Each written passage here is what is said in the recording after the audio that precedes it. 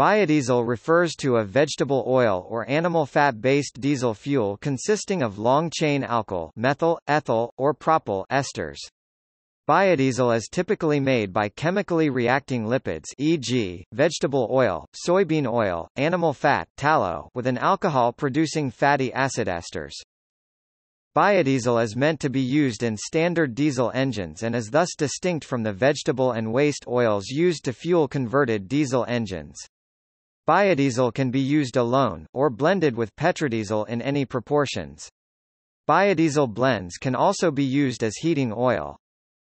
The National Biodiesel Board (USA) also has a technical definition of biodiesel as a monoalkyl ester.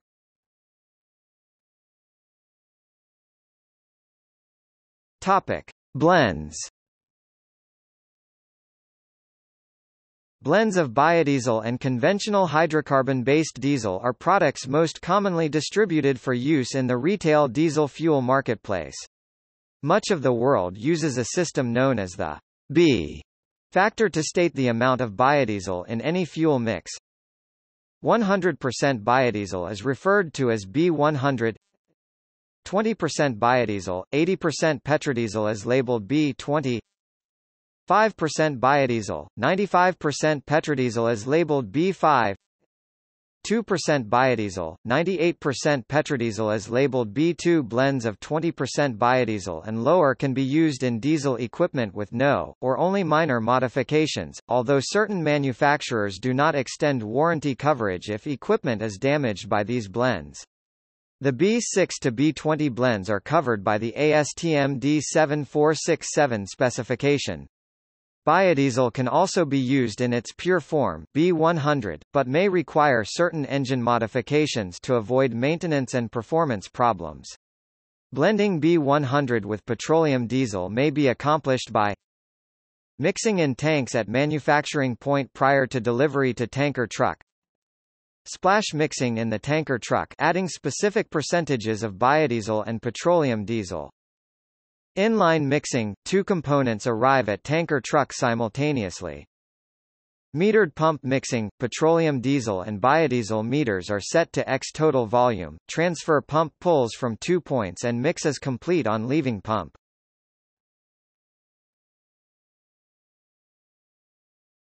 Topic: Applications. Biodiesel can be used in pure form B100 or may be blended with petroleum diesel at any concentration in most injection pump diesel engines. New extreme high pressure 29,000 psi common rail engines have strict factory limits of B5 or B20, depending on manufacturer. Biodiesel has different solvent properties from petrodiesel, and will degrade natural rubber gaskets and hoses in vehicles, mostly vehicles manufactured before 1992, although these tend to wear out naturally and most likely will have already been replaced with FKM, which is non-reactive to biodiesel. Biodiesel has been known to break down deposits of residue in the fuel lines where petrodiesel has been used. As a result, fuel filters may become clogged with particulates if a quick transition to pure biodiesel is made. Therefore, it is recommended to change the fuel filters on engines and heaters shortly after first switching to a biodiesel blend.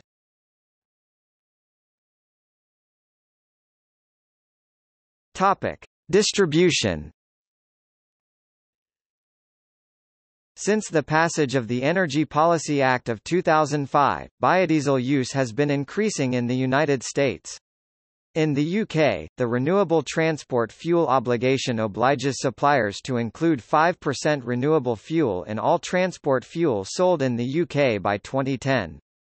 For road diesel, this effectively means 5% biodiesel B5.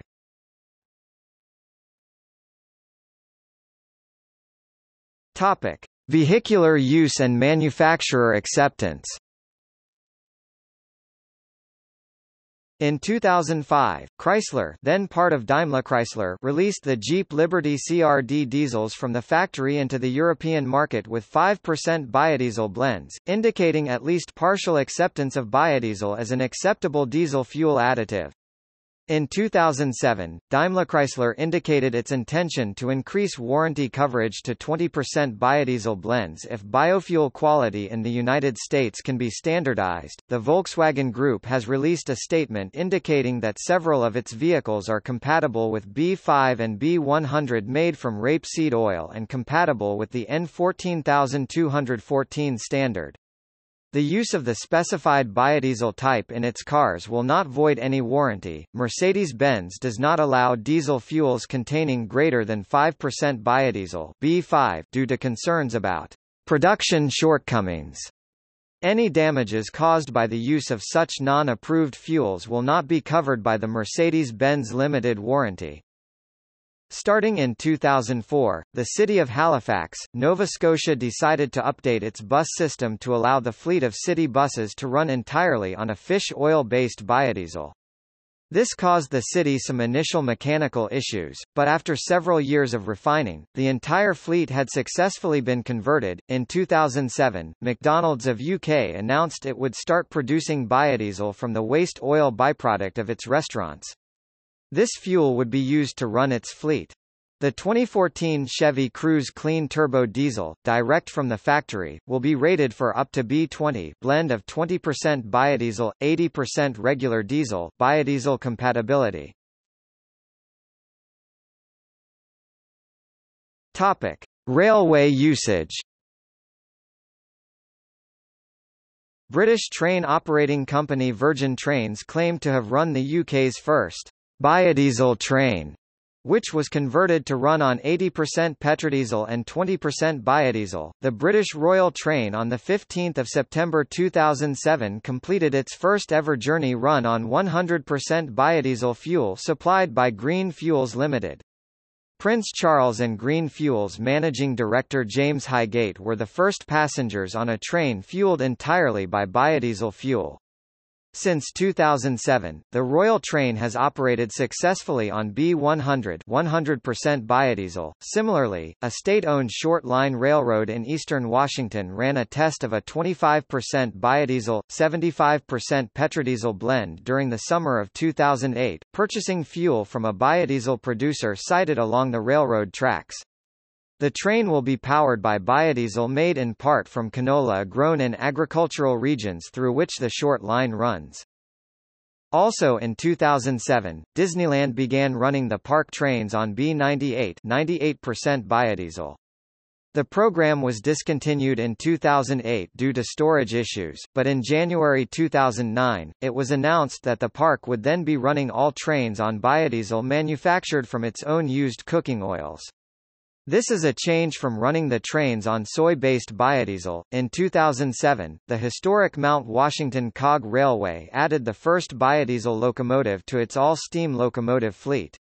The fleet has climbed up the western slopes of Mount Washington in New Hampshire since 1868 with a peak vertical climb of 37.4 degrees. On 8 July 2014, the then Indian Railway Minister D.V. Sadananda Gowda announced in railway budget that 5% biodiesel will be used in Indian Railways diesel engines.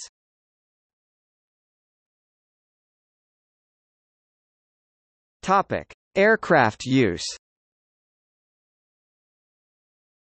A test flight has been performed by a Czech jet aircraft completely powered on biodiesel. Other recent jet flights using biofuel, however, have been using other types of renewable fuels. On November 7, 2011, United Airlines flew the world's first commercial aviation flight on a microbially derived biofuel using Solajet, Solazyme's algae-derived renewable jet fuel. The EcoSky's Boeing 737-800 plane was fueled with 40% Solajet and 60% petroleum-derived jet fuel. The commercial EcoSky's Flight 1403 departed from Houston's IAH Airport at 10:30 and landed at Chicago's ORD Airport at 13:03. In September 2016, the Dutch flag carrier KLM contracted Altair Fuels to supply all KLM flights departing Los Angeles International Airport with biofuel. For the next 3 years, the Paramount, California-based company will pump biofuel directly to the airport from their nearby refinery.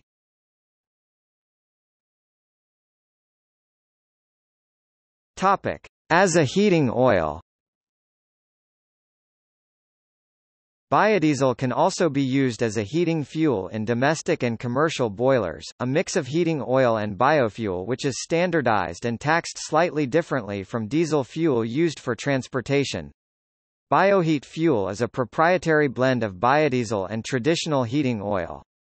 Bioheat is a registered trademark of the National Biodiesel Board (NBB) and the National Oil Heat Research Alliance (NORA) in the US, and Columbia Fuels in Canada.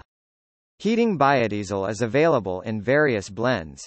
ASTM 396 recognizes blends of up to 5% biodiesel as equivalent to pure petroleum heating oil.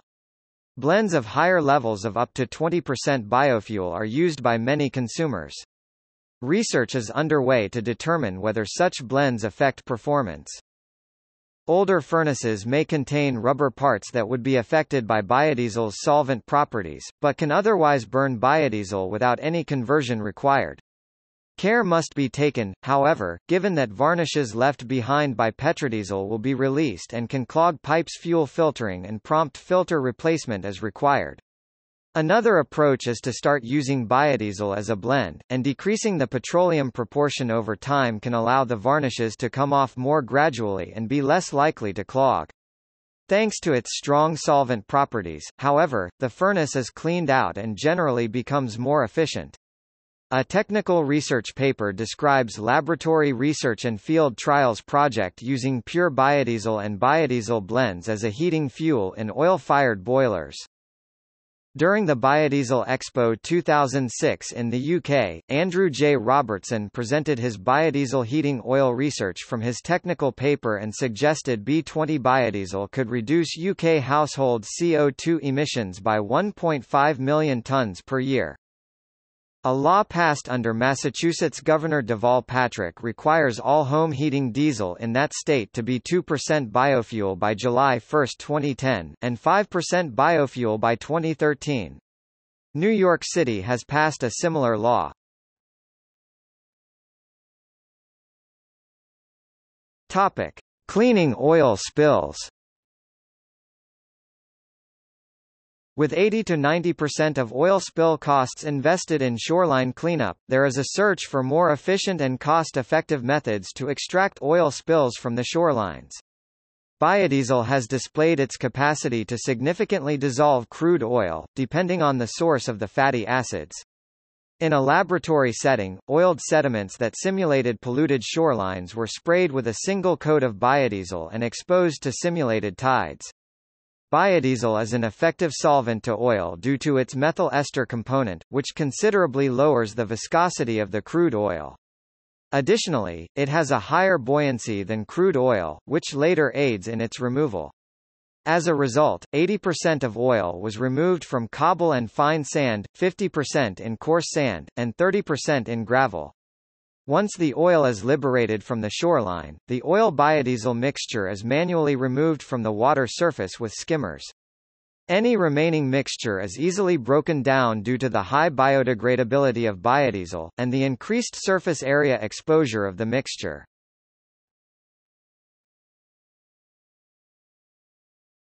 Topic: Biodiesel in generators. In 2001, UC Riverside installed a 6 MW backup power system that is entirely fueled by biodiesel. Backup diesel-fueled generators allow companies to avoid damaging blackouts of critical operations at the expense of high pollution and emission rates. By using B100, these generators were able to essentially eliminate the byproducts that result in smog, ozone, and sulfur emissions. The use of these generators in residential areas around schools, hospitals, and the general public result in substantial reductions in poisonous carbon monoxide and particulate matter.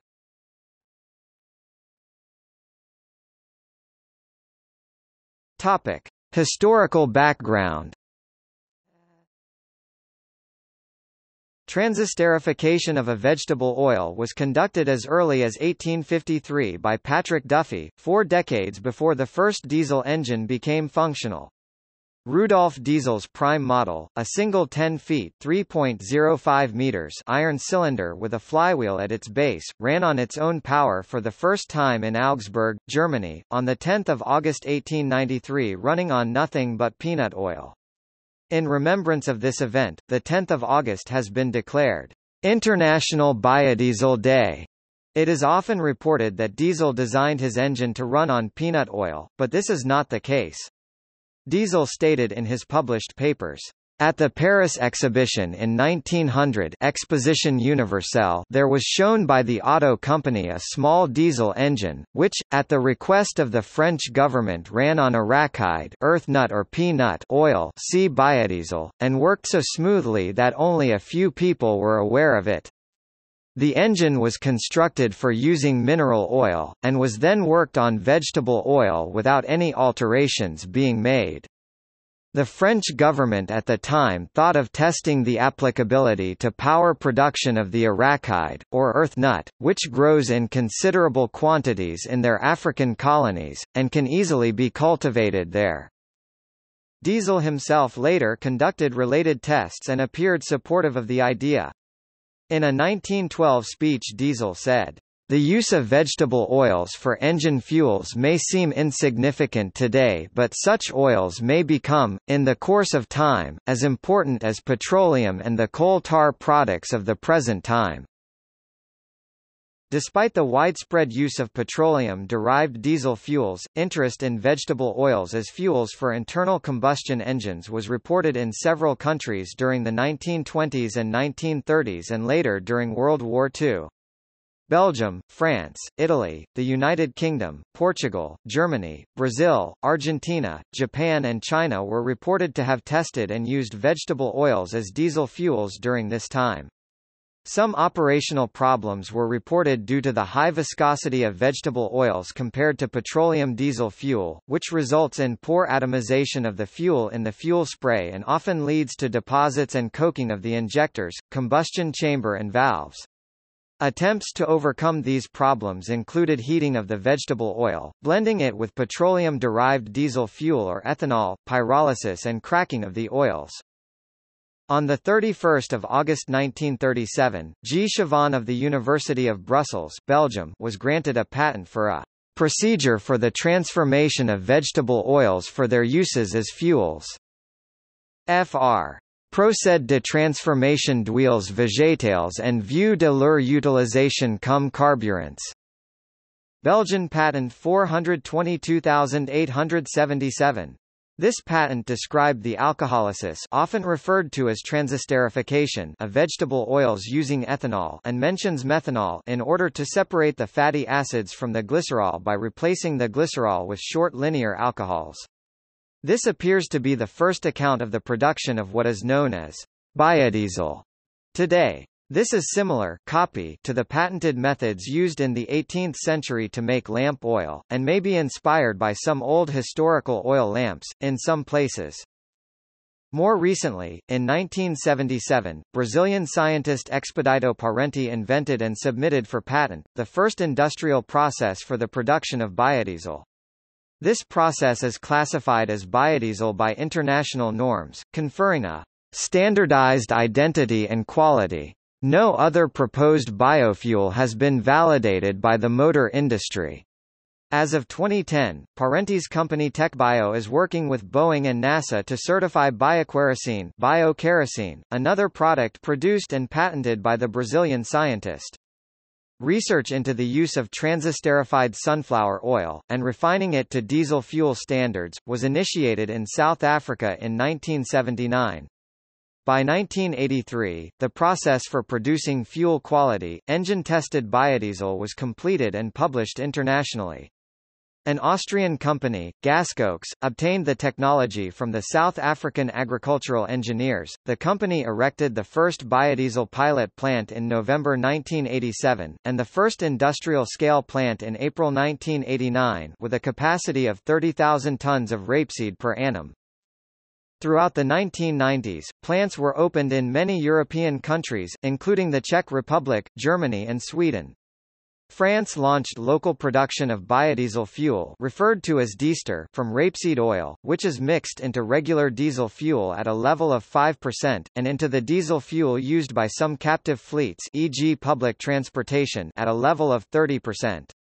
Renault, Peugeot and other manufacturers have certified truck engines for use with up to that level of partial biodiesel. Experiments with 50% biodiesel are underway.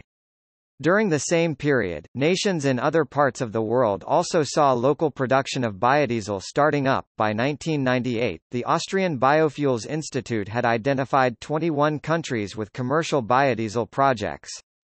100% biodiesel is now available at many normal service stations across Europe.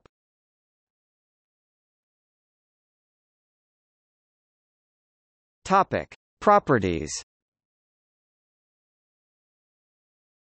Biodiesel has promising lubricating properties and cetane ratings compared to low-sulfur diesel fuels.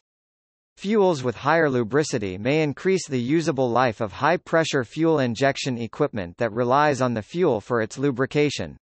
Depending on the engine, this might include high-pressure injection pumps, pump injectors, also called unit injectors, and fuel injectors. The calorific value of biodiesel is about 37.27 megajoules per kilogram. This is 9% lower than regular number 2 petrodiesel. Variations in biodiesel energy density is more dependent on the feedstock used than the production process. Still, these variations are less than for petrodiesel. It has been claimed biodiesel gives better lubricity and more complete combustion, thus increasing the engine energy output and partially compensating for the higher energy density of petrodiesel. The color of biodiesel ranges from golden to dark brown, depending on the production method. It is slightly miscible with water, has a high boiling point and low vapor pressure.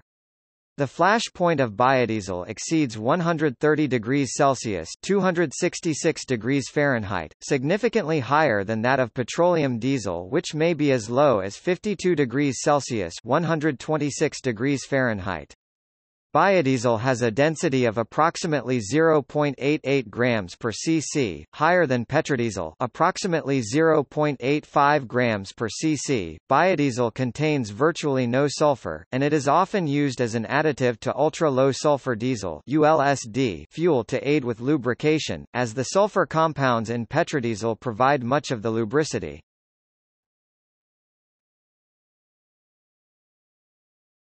Topic: Fuel efficiency.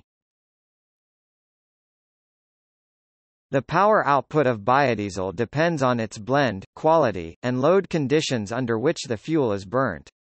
The thermal efficiency, for example, of B100 as compared to B20 will vary due to the differing energy content of the various blends. Thermal efficiency of a fuel is based in part on fuel characteristics such as viscosity, specific density, and flash point. These characteristics will change as the blends as well as the quality of biodiesel varies. The American Society for Testing and Materials has set standards in order to judge the quality of a given fuel sample. One study found that the brake thermal efficiency of B40 was superior to traditional petroleum counterpart at higher compression ratios. This higher brake thermal efficiency was recorded at compression ratios of 21:1. It was noted that, as the compression ratios increased, the efficiency of all fuel types, as well as blends being tested, increased, though it was found that a blend of B40 was the most economical at a compression ratio of 21:1 over all other blends. The study implied that this increase in efficiency was due to fuel density, viscosity, and heating values of the fuels.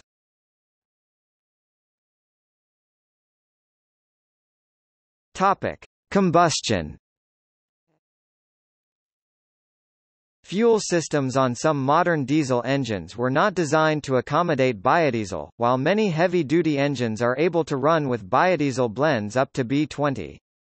Traditional direct injection fuel systems operate at roughly 3000 psi at the injector tip, while the modern common rail fuel system operates upwards of 30,000 psi at the injector tip. Components are designed to operate at a great temperature range, from below freezing to over 1000 degrees Fahrenheit 560 degrees Celsius. Diesel fuel is expected to burn efficiently and produce as few emissions as possible. As emission standards are being introduced to diesel engines, the need to control harmful emissions is being designed into the parameters of diesel engine fuel systems. The traditional inline injection system is more forgiving to poorer quality fuels as opposed to the common rail fuel system. The higher pressures and tighter tolerances of the common rail system allows for greater control over atomization and injection timing. This control of atomization as well as combustion allows for greater efficiency of modern diesel engines as well as greater control over emissions. Components within a diesel fuel system interact with the fuel in a way to ensure efficient operation of the fuel system and so the engine. If an out-of-specification fuel is introduced to a system that has specific parameters of operation, then the integrity of the overall fuel system may be compromised. Some of these parameters such as spray pattern and atomization are directly related to injection timing. One study found that during atomization, biodiesel and its blends produced droplets were greater in diameter than the droplets produced by traditional petrodiesel. The smaller droplets were attributed to the lower viscosity and surface tension of traditional diesel fuel. It was found that droplets at the periphery of the spray pattern were larger in diameter than the droplets at the center. This was attributed to the faster pressure drop at the edge of the spray pattern. There was a proportional relationship between the droplet size and the distance from the injector tip. It was found that B100 had the greatest spray penetration. This was attributed to the greater density of B100. Having a greater droplet size can lead to inefficiencies in the combustion, increased emissions, and decreased horsepower. In another study it was found that there is a short injection delay when injecting biodiesel. This injection delay was attributed to the greater viscosity of biodiesel. It was noted that the higher viscosity and the greater cetane rating of biodiesel over traditional petrodiesel led to poor atomization, as well as mixture penetration with air during the ignition delay period. Another study noted that this ignition delay may aid in a decrease of NOx emission.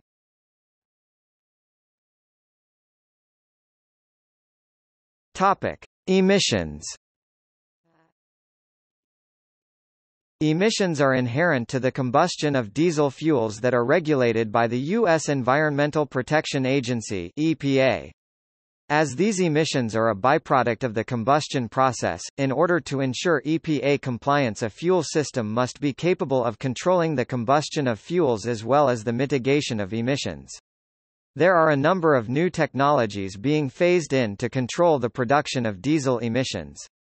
The exhaust gas recirculation system, EGR, and the diesel particulate filter, DPF, are both designed to mitigate the production of harmful emissions. A study performed by the Chonbuk National University concluded that a B30 biodiesel blend reduced carbon monoxide emissions by approximately 83% and particulate matter emissions by roughly 33%. NOx emissions, however, were found to increase without the application of an EGR system. The study also concluded that, with EGR, a B20 biodiesel blend considerably reduced the emissions of the engine. Additionally, analysis by the California Air Resources Board found that biodiesel had the lowest carbon emissions of the fuels tested, those being ultra-low sulfur diesel, gasoline, corn-based ethanol, compressed natural gas, and 5 types of biodiesel from varying feedstocks. Their conclusions also showed great variance in carbon emissions of biodiesel based on the feedstock used. Of soy, tallow, canola, corn, and used cooking oil, soy showed the highest carbon emissions, while used cooking oil produced the lowest. While studying the effect of biodiesel on diesel particulate filters, it was found that though the presence of sodium and potassium carbonates aided in the catalytic conversion of ash, as the diesel particulates are catalyzed, they may congregate inside the DPF and so interfere with the clearances of the filter. This may cause the filter to clog and interfere with the regeneration process. In a study on the impact of EGR rates with blends of Jatropha biodiesel, it was shown that there was a decrease in fuel efficiency and torque output due to the use of biodiesel on a diesel engine designed with an EGR system. It was found that CO and CO2 emissions increased with an increase in exhaust gas recirculation, but NOx levels decreased. The opacity level of the Jatropha blends was in an acceptable range, where traditional diesel was out of acceptable standards. It was shown that a decrease in NOx emissions could be obtained with an EGR system. This study showed an advantage over traditional diesel within a certain operating range of the EGR system. As of 2017, blended biodiesel fuels, especially B5, B8, and B20, are regularly used in many heavy-duty vehicles, especially transit buses in U.S. cities. Characterization of exhaust emissions showed significant emission reductions compared to regular diesel.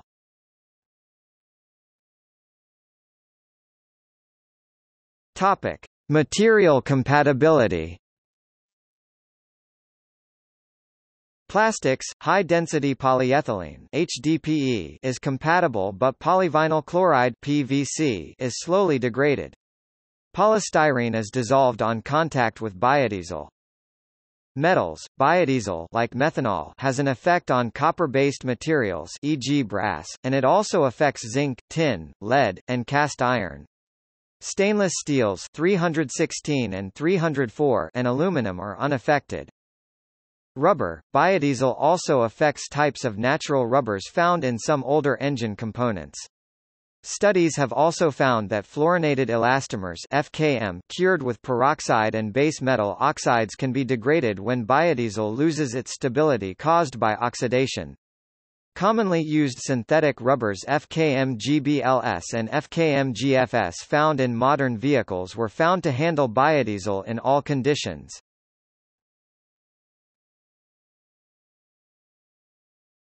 Topic: Technical standards.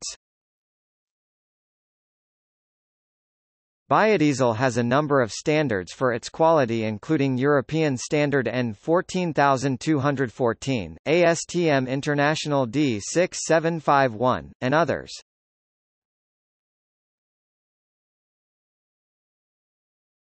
Topic: Low temperature gelling. When biodiesel is cooled below a certain point, some of the molecules aggregate and form crystals. The fuel starts to appear cloudy once the crystals become larger than 1/4 of the wavelengths of visible light. This is the cloud point (CP). As the fuel is cooled further, these crystals become larger. The lowest temperature at which fuel can pass through a 45 micrometers filter is the cold filter plugging point (CFPP). As biodiesel is cooled further, it will gel and then solidify. Within Europe, there are differences in the CFPP requirements between countries. This is reflected in the different national standards of those countries. The temperature at which pure B100 biodiesel starts to gel varies significantly and depends upon the mix of esters and therefore the feedstock oil used to produce the biodiesel. For example, biodiesel produced from low erucic acid varieties of canola seed (RME) starts to gel at approximately -10 degrees Celsius (14 degrees Fahrenheit). Biodiesel produced from beef tallow and palm oil tends to gel at around 16 degrees Celsius (61 degrees Fahrenheit) and 13 degrees Celsius (55 degrees Fahrenheit) respectively. There are a number of commercially available additives that will significantly lower the pour point and cold filter plugging point of pure biodiesel. Winter operation is also possible by blending biodiesel with other fuel oils including number 2 low-sulfur diesel fuel and number 1 diesel, kerosene. Another approach to facilitate the use of biodiesel in cold conditions is by employing a second fuel tank for biodiesel in addition to the standard diesel fuel tank. The second fuel tank can be insulated and a heating coil using engine coolant is run through the tank. The fuel tanks can be switched over when the fuel is sufficiently warm. A similar method can be used to operate diesel vehicles using straight vegetable oil.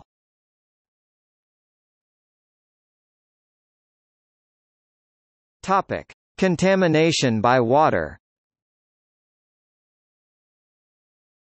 Biodiesel may contain small but problematic quantities of water. Although it is only slightly miscible with water, it is hygroscopic. One of the reasons biodiesel can absorb water is the persistence of mono and diglycerides left over from an incomplete reaction. These molecules can act as an emulsifier, allowing water to mix with the biodiesel. In addition, there may be water that is residual to processing or resulting from storage tank condensation. The presence of water is a problem because Water reduces the heat of fuel combustion, causing smoke, harder starting, and reduced power. Water causes corrosion of fuel system components, pumps, fuel lines, etc. Microbes in water cause the paper element filters in the system to rot and fail, causing failure of the fuel pump due to ingestion of large particles. Water freezes to form ice crystals that provide sites for nucleation, accelerating gelling of the fuel. Water causes pitting in pistons. Previously, the amount of water contaminating biodiesel has been difficult to measure by taking samples, since water and oil separate. However, it is now possible to measure the water content using water in oil sensors. Water contamination is also a potential problem when using certain chemical catalysts involved in the production process, substantially reducing catalytic efficiency of base high pH catalysts such as potassium hydroxide. However, the supercritical methanol production methodology, whereby the transesterification process of oil feedstock and methanol is effectuated under high temperature and pressure, has been shown to be largely unaffected by the presence of water contamination during the production phase.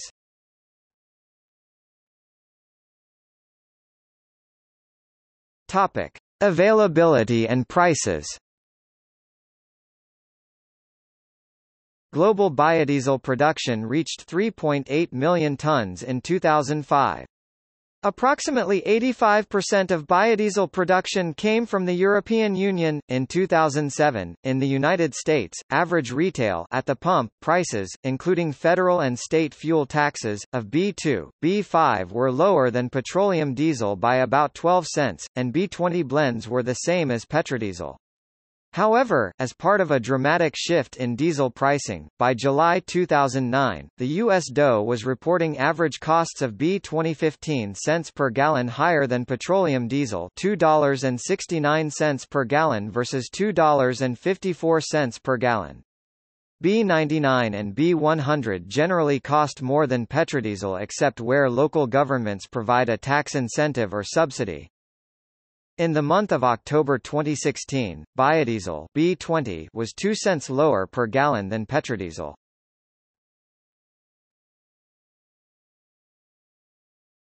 Topic: Production. Biodiesel is commonly produced by the transesterification of the vegetable oil or animal fat feedstock, and other non-edible raw materials such as frying oil, etc. There are several methods for carrying out this transesterification reaction, including the common batch process, heterogeneous catalysts, supercritical processes, ultrasonic methods, and even microwave methods. Chemically, transesterified biodiesel comprises a mix of monoalkyl esters of long-chain fatty acids. The most common form uses methanol converted to sodium methoxide to produce methyl esters, commonly referred to as fatty acid methyl ester (FAME), as it is the cheapest alcohol available, though ethanol can be used to produce an ethyl ester, commonly referred to as fatty acid ethyl ester (FAEE). Biodiesel and higher alcohols such as isopropanol and butanol have also been used. Using alcohols of higher molecular weights improves the cold flow properties of the resulting ester, at the cost of a less efficient transesterification reaction. A lipid transesterification production process is used to convert the base oil to the desired esters. Any free fatty acids FFAs in the base oil are either converted to soap and removed from the process, or they are esterified, yielding more biodiesel using an acidic catalyst. After this processing, unlike straight vegetable oil, biodiesel has combustion properties very similar to those of petroleum diesel, and can replace it in most current uses. The methanol used in most biodiesel production processes is made using fossil fuel inputs. However, there are sources of renewable methanol made using carbon dioxide or biomass as feedstock, making their production processes free of fossil fuels. A byproduct of the transesterification process is the production of glycerol. For every 1 ton of biodiesel that is manufactured, 100 kilograms of glycerol are produced. Originally, there was a valuable market for the glycerol, which assisted the economics of the process as a whole. However, with the increase in global biodiesel production, the market price for this crude glycerol containing 20% water and catalyst residues has crashed. Research is being conducted globally to use this glycerol as a chemical building block. See chemical intermediate under Wikipedia article. Glycerol. One initiative in the UK is the Glycerol Challenge. Usually this crude glycerol has to be purified, typically by performing vacuum distillation. This is rather energy intensive. The refined glycerol 98% plus purity can then be utilized directly, or converted into other products. The following announcements were made in 2007. A joint venture of Ashland Inc. and Cargill announced plans to make propylene glycol in Europe from glycerol, and Dow Chemical announced similar plans for North America. Dow also plans to build a plant in China to make epichlorhydrin from glycerol. Epichlorhydrin is a raw material for epoxy resins.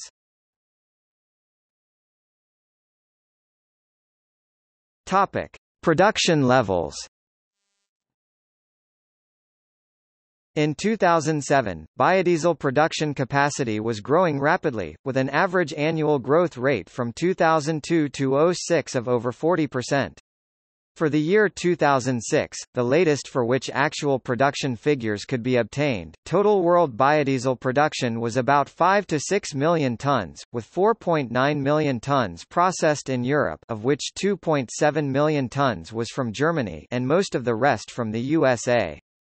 In 2008, production in Europe alone had risen to 7.8 million tons. In July 2009, a duty was added to American imported biodiesel in the European Union in order to balance the competition from European, especially German producers. The capacity for 2008 in Europe totaled 16 million tons. This compares with a total demand for diesel in the US and Europe of approximately 490 million tons, 147 billion gallons. Total world production of vegetable oil for all purposes in 2005-06 was about 110 million tons, with about 34 million tons each of palm oil and soybean oil. As of 2018, Indonesia is the world's top supplier of palm oil-based biofuel with annual production of 3.5 million tons, and expected to export about 1 million ton of biodiesel. U.S. biodiesel production in 2011 brought the industry to a new milestone. Under the EPA Renewable Fuel Standard, targets have been implemented for the biodiesel production plants in order to monitor and document production levels in comparison to total demand. According to the year-end data released by the EPA, biodiesel production in 2011 reached more than 1 billion gallon. This production number far exceeded the 800 million gallon target set by the EPA. The projected production for 2020 is nearly 12 billion gallons.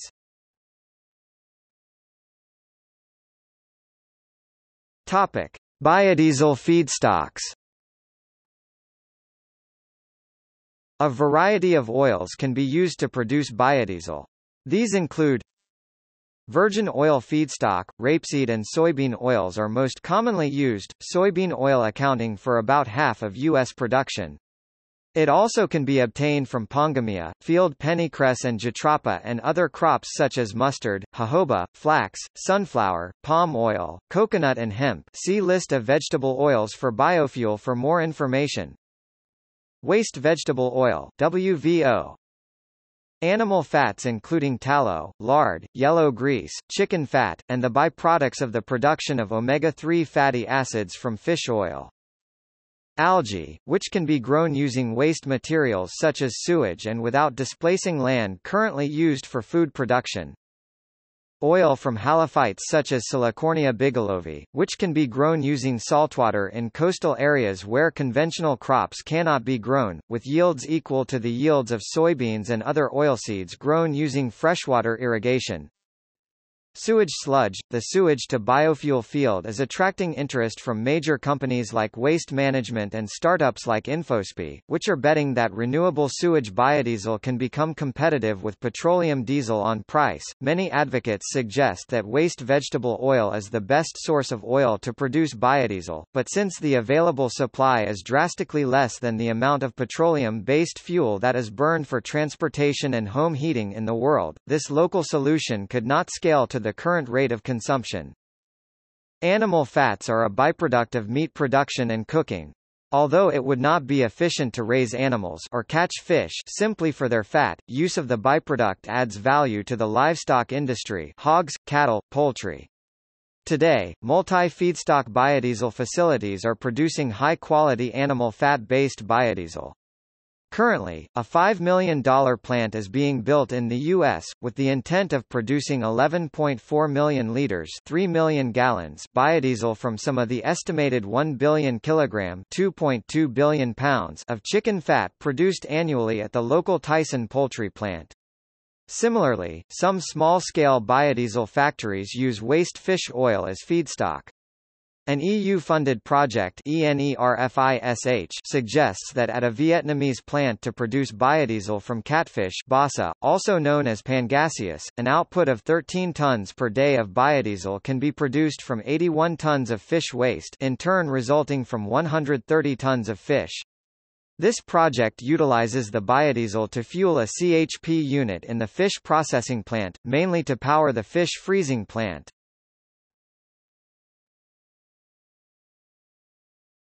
Topic: Quantity of feedstocks required. Current worldwide production of vegetable oil and animal fat is not sufficient to replace liquid fossil fuel use. Furthermore, some object to the vast amount of farming and the resulting fertilization, pesticide use, and land use conversion that would be needed to produce the additional vegetable oil. The estimated transportation diesel fuel and home heating oil used in the United States is about 160 million tons, 350 billion pounds, according to the Energy Information Administration, U.S. Department of Energy. In the United States, estimated production of vegetable oil for all uses is about 11 million tons, 24 billion pounds, and estimated production of animal fat is 5.3 million tons, 12 billion pounds. If the entire arable land area of the USA, 470 million acres or 1.9 million square kilometers, were devoted to biodiesel production from soy, this would just about provide the 160 million tons required, assuming an optimistic 98 US gal/acre of biodiesel. This land area could in principle be reduced significantly using algae, if the obstacles can be overcome. The U.S. DOE estimates that if algae fuel replaced all the petroleum fuel in the United States, it would require 15,000 square miles, 39,000 square kilometers, which is a few thousand square miles larger than Maryland, or 30% greater than the area of Belgium, assuming a yield of 140 tons, hectare, 15,000 US gal/acre. Given a more realistic yield of 36 tons, hectare 3,834 US gal/acre, the area required is about 152,000 square kilometers, or roughly equal to that of the state of Georgia or of England and Wales. The advantages of algae are that it can be grown on non-arable land such as deserts or in marine environments, and the potential oil yields are much higher than from plants.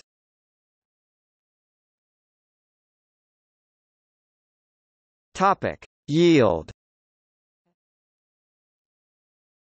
Feedstock yield efficiency per unit area affects the feasibility of ramping up production to the huge industrial levels required to power a significant percentage of vehicles.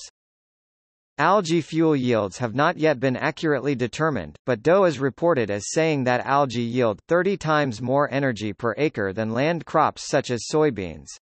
Yields of 36 tons, hectare are considered practical by Ami Ben Amatz of the Institute of Oceanography in Haifa, who has been farming algae commercially for over 20 years. Jatropha has been cited as a high-yield source of biodiesel, but yields are highly dependent on climatic and soil conditions. The estimates at the low end put the yield at about 200 US gal/acre, 1.5 to 2 tons per hectare per crop. In more favorable climates, 2 or more crops per year have been achieved. It is grown in the Philippines, Mali and India, is drought-resistant, and can share space with other cash crops such as coffee, sugar, fruits and vegetables. It is well suited to semi-arid lands and can contribute to slow down desertification, according to its advocates.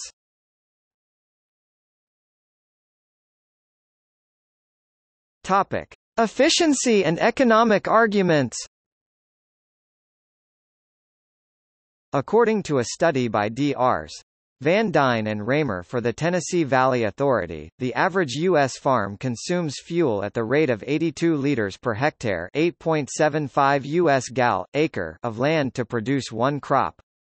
However, average crops of rapeseed produce oil at an average rate of 1,029 L per hectare, 110 U.S. gal acre, and high-yield rapeseed fields produce about 1,356 L per hectare, 145 U.S. gal acre.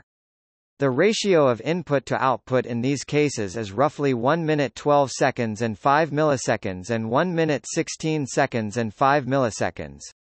Photosynthesis is known to have an efficiency rate of about 3 to 6% of total solar radiation. And if the entire mass of a crop is utilized for energy production, the overall efficiency of this chain is currently about 1%. While this may compare unfavorably to solar cells combined with an electric drive train, biodiesel is less costly to deploy. Solar cells cost approximately $250 per square meter, and transport electric vehicles require batteries which currently have a much lower energy density than liquid fuels. A 2005 study found that biodiesel production using soybeans required 27% more fossil energy than the biodiesel produced and 118% more energy using sunflowers. However, these statistics by themselves are not enough to show whether such a change makes economic sense. Additional factors must be taken into account, such as, the fuel equivalent of the energy required for processing, the yield of fuel from raw oil, the return on cultivating food, the effect biodiesel will have on food prices and the relative cost of biodiesel versus petrodiesel, water pollution from farm runoff, soil depletion, and the externalized costs of political and military interference in oil-producing countries intended to control the price of petrodiesel. The debate over the energy balance of biodiesel is ongoing. Transitioning fully to biofuels could require immense tracts of land if traditional food crops are used, although non-food crops can be utilized. The problem would be especially severe for nations with large economies, since energy consumption scales with economic output. If using only traditional food plants, most such nations do not have sufficient arable land to produce biofuel for the nation's vehicles. Nations with smaller economies, hence less energy consumption, and more arable land may be in better situations, although many regions cannot afford to divert land away from food production.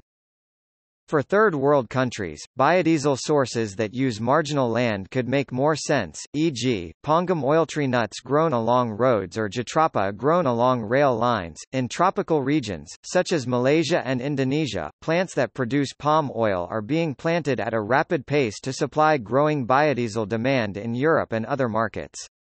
Scientists have shown that the removal of rainforest for palm plantations is not ecologically sound since the expansion of oil palm plantations poses a threat to natural rainforest and biodiversity. It has been estimated in Germany that palm oil biodiesel has less than one-third of the production costs of rapeseed biodiesel. The direct source of the energy content of biodiesel is solar energy captured by plants during photosynthesis. Regarding the positive energy balance of biodiesel, when straw was left in the field, biodiesel production was strongly energy positive, yielding 1 gigajoule biodiesel for every 0.561 gigajoules of energy input, a yield-cost ratio of 1.78. When straw was burned as fuel and oilseed rapemeal was used as a fertilizer, the yield-cost ratio for biodiesel production was even better, 3.71. In other words, for every unit of energy input to produce biodiesel, the output was 3.71 units. The difference of 2.71 units would be from solar energy.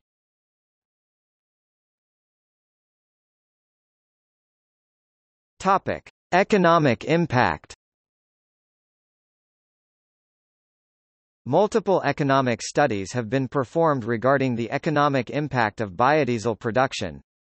One study, commissioned by the National Biodiesel Board, reported the 2011 production of biodiesel supported 39,027 jobs and more than $2.1 billion in household income in the United States. The growth in biodiesel also helps significantly increase GDP.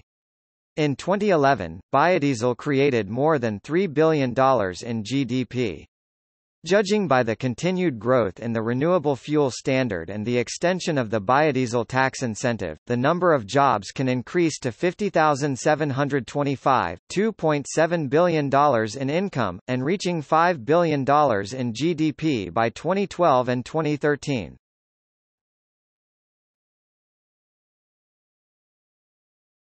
Topic: Energy security.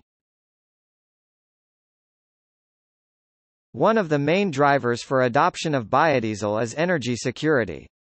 This means that a nation's dependence on oil is reduced, and substituted with use of locally available sources, such as coal, gas, or renewable sources. Thus a country can benefit from adoption of biofuels, without a reduction in greenhouse gas emissions. While the total energy balance is debated, it is clear that the dependence on oil is reduced. One example is the energy used to manufacture fertilizers, which could come from a variety of sources other than petroleum. The U.S. National Renewable Energy Laboratory (NREL) states that energy security is the #1 driving force behind the U.S. biofuels program, and a White House energy security for the 21st century paper makes it clear that energy security is a major reason for promoting biodiesel. The former EU Commission President, José Manuel Barroso, speaking at a recent EU biofuels conference, stressed that properly managed biofuels have the potential to reinforce the EU's security of supply through diversification of energy sources.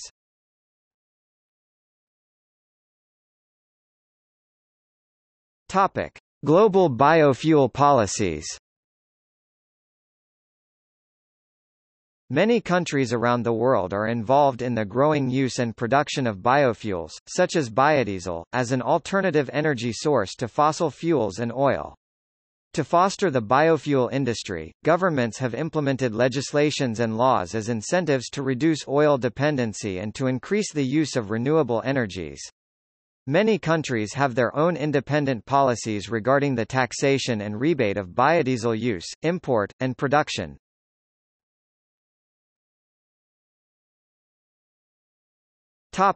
Canada.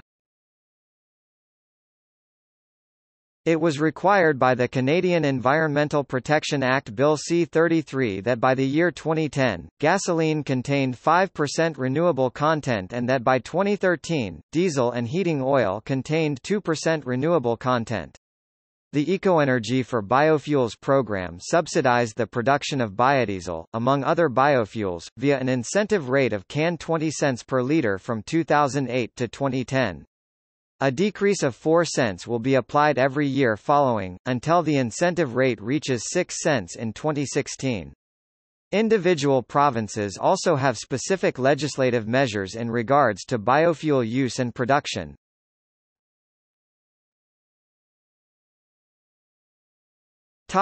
United States. The volumetric ethanol excise tax credit (VEETC) was the main source of financial support for biofuels, but was scheduled to expire in 2010. Through this act, biodiesel production guaranteed a tax credit of $1 per gallon produced from virgin oils, and 50 cents per gallon made from recycled oils. Currently soybean oil is being used to produce soybean biodiesel for many commercial purposes such as blending fuel for transportation sectors.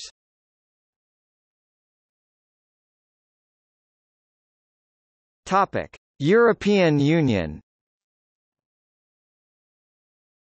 The European Union is the greatest producer of biodiesel, with France and Germany being the top producers. To increase the use of biodiesel, there are policies requiring the blending of biodiesel into fuels, including penalties if those rates are not reached. In France, the goal was to reach 10% integration, but plans for that stopped in 2010. As an incentive for the European Union countries to continue the production of the biofuel, there are tax rebates for specific quotas of biofuel produced. In Germany, the minimum percentage of biodiesel in transport diesel is set at 7%, so-called B7.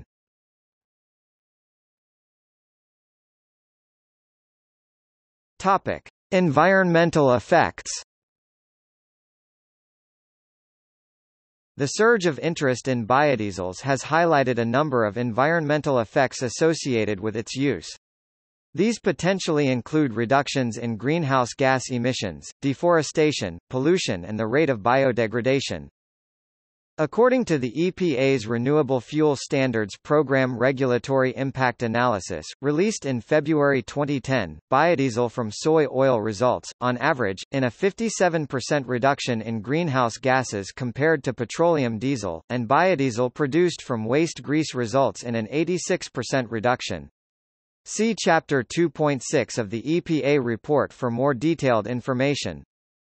However, environmental organizations, for example, Rainforest Rescue and Greenpeace, criticize the cultivation of plants used for biodiesel production, e.g., oil palms, soybeans and sugar cane. They say the deforestation of rainforests exacerbates climate change and that sensitive ecosystems are destroyed to clear land for oil palm, soybean and sugar cane plantations. Moreover, that biofuels contribute to world hunger, seeing as arable land is no longer used for growing foods. The Environmental Protection Agency (EPA) published data in January 2012, showing that biofuels made from palm oil will not count towards the nation's renewable fuels mandate as they are not climate-friendly. Environmentalists welcome the conclusion because the growth of oil palm plantations has driven tropical deforestation, for example, in Indonesia and Malaysia.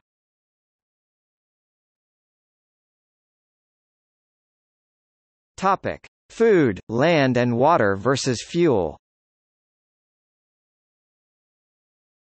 In some poor countries, the rising price of vegetable oil is causing problems.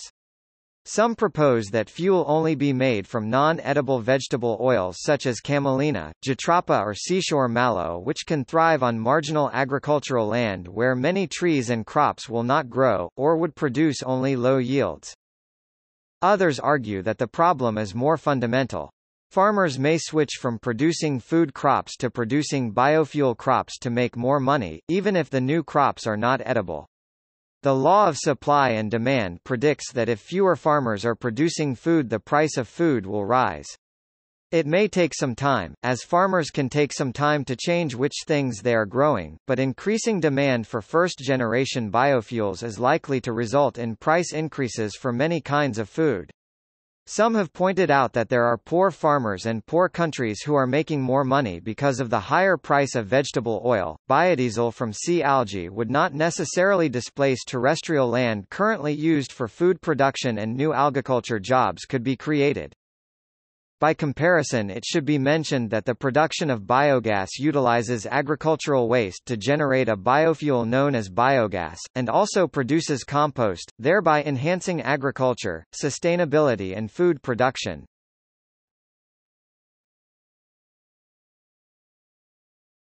Topic: Current research.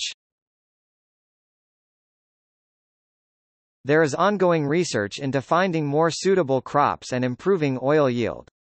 Other sources are possible, including human fecal matter, with Ghana building its first fecal sludge-fed biodiesel plant. Using the current yields, vast amounts of land and fresh water would be needed to produce enough oil to completely replace fossil fuel usage. It would require twice the land area of the U.S. to be devoted to soybean production, or two-thirds to be devoted to rapeseed production, to meet current U.S. heating and transportation needs. Specially bred mustard varieties can produce reasonably high oil yields and are very useful in crop rotation with cereals, and have the added benefit that the meal leftover after the oil has been pressed out can act as an effective and biodegradable pesticide. The NFESC, with Santa Barbara-based Biodiesel Industries, is working to develop biodiesel technologies for the U.S. Navy and military, one of the largest diesel fuel users in the world. A group of Spanish developers working for a company called Ecofasa announced a new biofuel made from trash.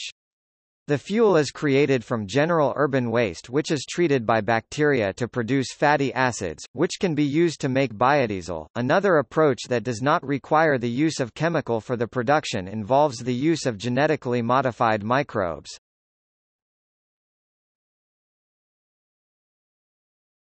Topic: Algal biodiesel. From 1978 to 1996, the USNREL experimented with using algae as a biodiesel source in the Aquatic Species Program. A self-published article by Michael Briggs, at the UNH Biodiesel Group, offers estimates for the realistic replacement of all vehicular fuel with biodiesel by utilizing algae that have a natural oil content greater than 50%, which Briggs suggests can be grown on algae ponds at wastewater treatment plants. This oil-rich algae can then be extracted from the system and processed into biodiesel, with the dried remainder further reprocessed to create ethanol. The production of algae to harvest oil for biodiesel has not yet been undertaken on a commercial scale, but feasibility studies have been conducted to arrive at the above yield estimate. In addition to its projected high yield, algaculture, unlike crop-based biofuels, does not entail a decrease in food production, since it requires neither farmland nor fresh water. Many companies are pursuing algae bioreactors for various purposes, including scaling up biodiesel production to commercial levels. Professor Rodrigo E. Teixeira from the University of Alabama in Huntsville demonstrated the extraction of biodiesel lipids from wet algae using a simple and economical reaction in ionic liquids.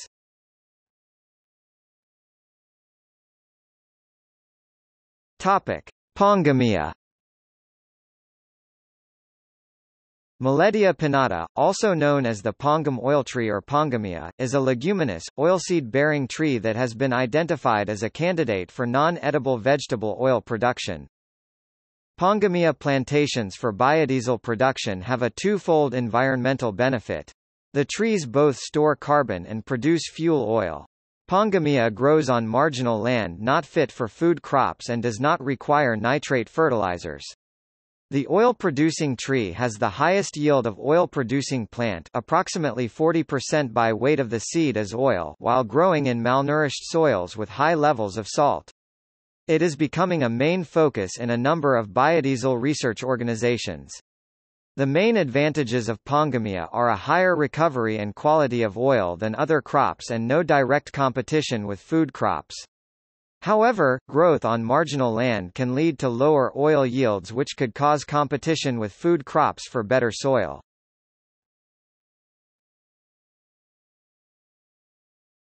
Topic: Jatropha. Several groups in various sectors are conducting research on Jatropha curcas, a poisonous shrub-like tree that produces seeds considered by many to be a viable source of biodiesel feedstock oil. Much of this research focuses on improving the overall per-acre oil yield of Jatropha through advancements in genetics, soil science, and horticultural practices. SG Biofuels, a San Diego-based Jatropha developer, has used molecular breeding and biotechnology to produce elite hybrid seeds of Jatropha that show significant yield improvements over first-generation varieties. SG Biofuels also claims that additional benefits have arisen from such strains, including improved flowering synchronicity, higher resistance to pests and disease, and increased cold weather tolerance. Plant Research International, a department of the Wageningen University and Research Center in the Netherlands, maintains an ongoing Jatropha evaluation project (JEP) that examines the feasibility of large-scale Jatropha cultivation through field and laboratory experiments. The Center for Sustainable Energy Farming (CFSEF) is a Los Angeles-based nonprofit research organization dedicated to Jatropha research in the areas of plant science, agronomy, and horticulture. Successful exploration of these disciplines is projected to increase Jatropha farm production yields by 200 to 300% in the next 10 years.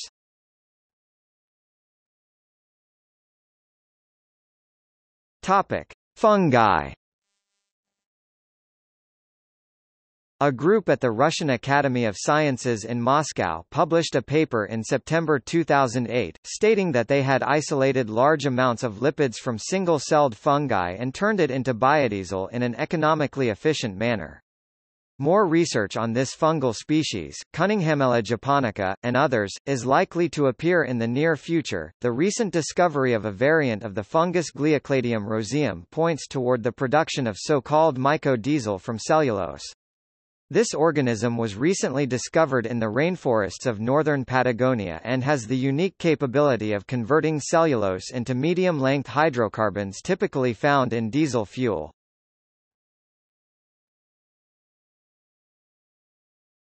Topic: Biodiesel from used coffee grounds. Researchers at the University of Nevada, Reno, have successfully produced biodiesel from oil derived from used coffee grounds. Their analysis of the used grounds showed a 10% to 15% oil content by weight. Once the oil was extracted, it underwent conventional processing into biodiesel. It is estimated that finished biodiesel could be produced for about $1 per gallon.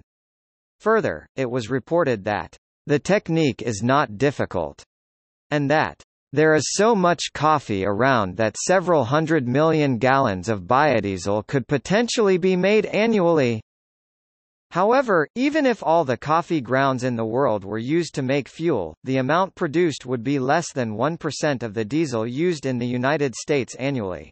It won't solve the world's energy problem, Dr. Misra said of his work.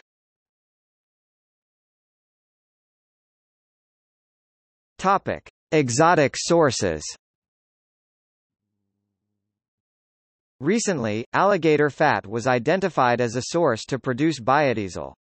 Every year, about 15 million pounds of alligator fat are disposed of in landfills as a waste byproduct of the alligator meat and skin industry. Studies have shown that biodiesel produced from alligator fat is similar in composition to biodiesel created from soybeans, and is cheaper to refine since it is primarily a waste product.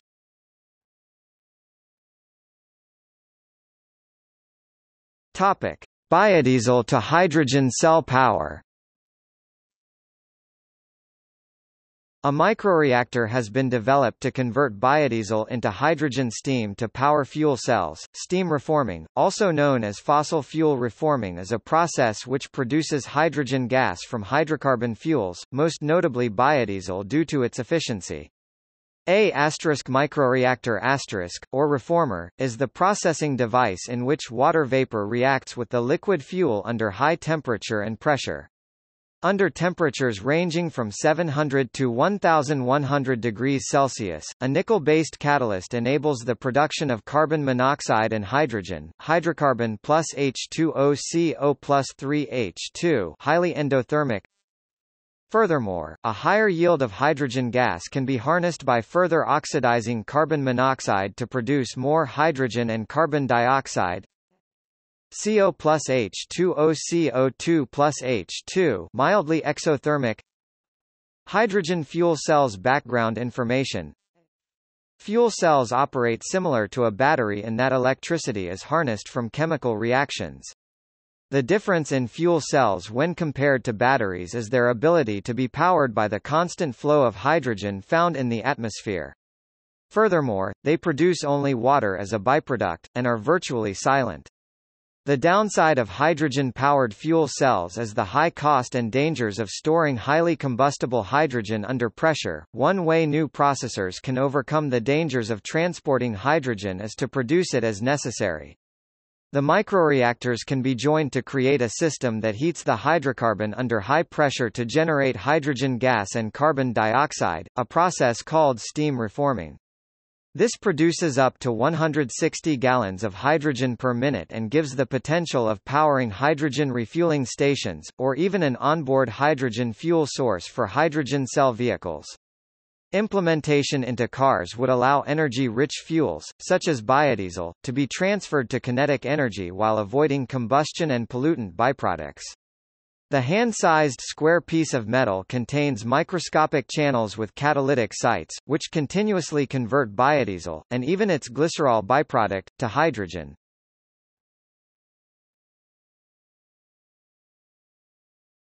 Topic: Concerns.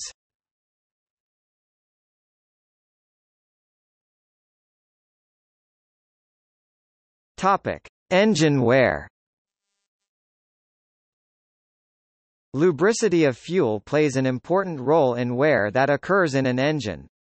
A diesel engine relies on its fuel to provide lubricity for the metal components that are constantly in contact with each other.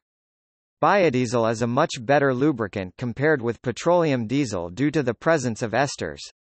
Tests have shown that the addition of a small amount of biodiesel to diesel can significantly increase the lubricity of the fuel in short term.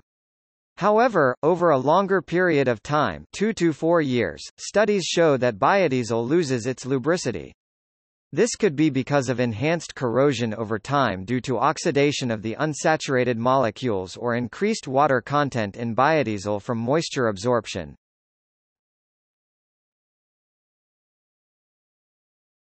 Topic: Fuel viscosity. One of the main concerns regarding biodiesel is its viscosity. The viscosity of diesel is 2.5 to 3.2 cst at 40 degrees Celsius, and the viscosity of biodiesel made from soybean oil is between 4.2 and 4.6 cst. The viscosity of diesel must be high enough to provide sufficient lubrication for the engine parts but low enough to flow at operational temperature. High viscosity can plug the fuel filter and injection system in engines. Vegetable oil is composed of lipids with long chains of hydrocarbons. To reduce its viscosity, the lipids are broken down into smaller molecules of esters. This is done by converting vegetable oil and animal fats into alkyl esters using transesterification to reduce their viscosity. Nevertheless, biodiesel viscosity remains higher than that of diesel, and the engine may not be able to use the fuel at low temperatures due to the slow flow through the fuel filter.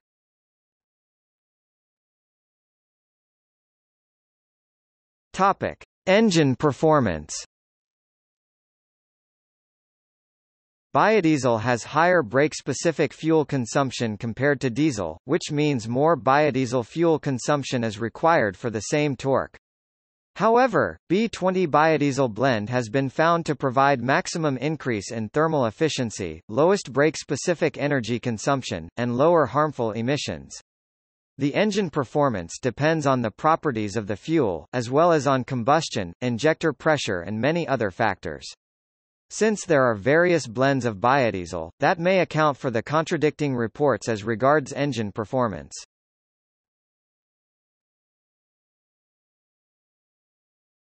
Topic: See also My 80 Gil Civic amenity site, collection point for WVO EcoJet concept car Food, Conservation, and Energy Act of 2008 Gasoline gallon equivalent Sustainable biofuel Table of biofuel crop yields Ton of oil equivalent Vegetable oil economy Vegetable oil fuel Fuel film United States vs.